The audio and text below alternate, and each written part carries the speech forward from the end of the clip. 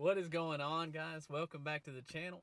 And this Wednesday, we're not doing a review. I'm actually going to show y'all a little trick I do for a kennel fan.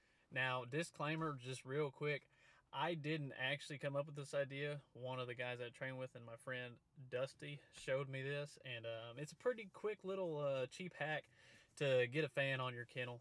We leave Boone's kennel in the truck bed all the time for transportation, and this whole setup cost me no more than $60. So I'm going to leave some links for the fan. You get it at AutoZone, and all it is an electric radiator fan. It's a 10-inch fan, and then I just bought a trailer wiring harness, and we'll go ahead and go back there. I'll show you how I mounted it, how I wired it up, and it's installed on a Rufflin intermediate kennel. So it would work on an intermediate and up. Anything smaller than intermediate, it's probably not going to work, okay guys? And he has his on his Gunner kennel. But if you compare the prices of kennel fans, guys, the Ruffland fans, they're about $200.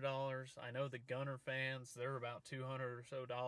Some people use battery powered fans, but I just threw a deep cycle battery in my toolbox and run it to that. So let's go ahead and take a look at it real quick.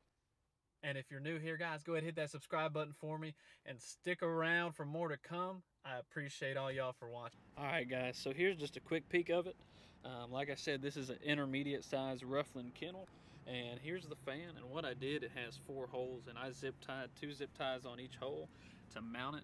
Now on mine, I did trim it right through here on this plastic piece, so that way I could still use this side, but I really only use one side of the door. And as you see, cover's messing with it, but as you see, it doesn't interfere with the door at all, and it closes right back up. And then all I did was get some wire cover. I cut the plug that it comes with off and got a 4-pin trailer wire harness. So let's get this plugged in. I'll show you what it looks like.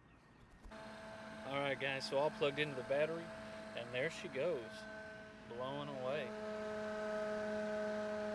I'm sure you can hear the wind on it, but it does. And I just close it up and leave it running. And with that deep cycle battery, it'll last a long time.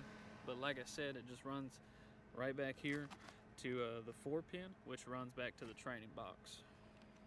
So all I did for this, guys, was just drill a hole in the bottom of the box. And then, like I said, I got my battery and I just ran my wire straight to it. Yeah, guys, it's a real quick, easy hack. To save you some money, I'll leave some links down below to the fan. And you don't have to use a 4-pin wiring harness if you don't want to. I just chose to because they're cheap. It was $6, and it's plenty long enough. It's really about as much as it would cost to buy a roll of wire. And the plug is nice because you can just quick disconnect, take the kennel out if you ever need to, and not worry about all the long wires hanging off. So I like it. If you wanted to, you could just extend those wires and chop them off, but I'm sure y'all could figure out some different ways to wire it up. I just wanted to share that with y'all. If you found this helpful at all, please just hit that subscribe button, guys. Follow us on Facebook and Instagram, and stick around. We got more to come, and check out the podcast, guys.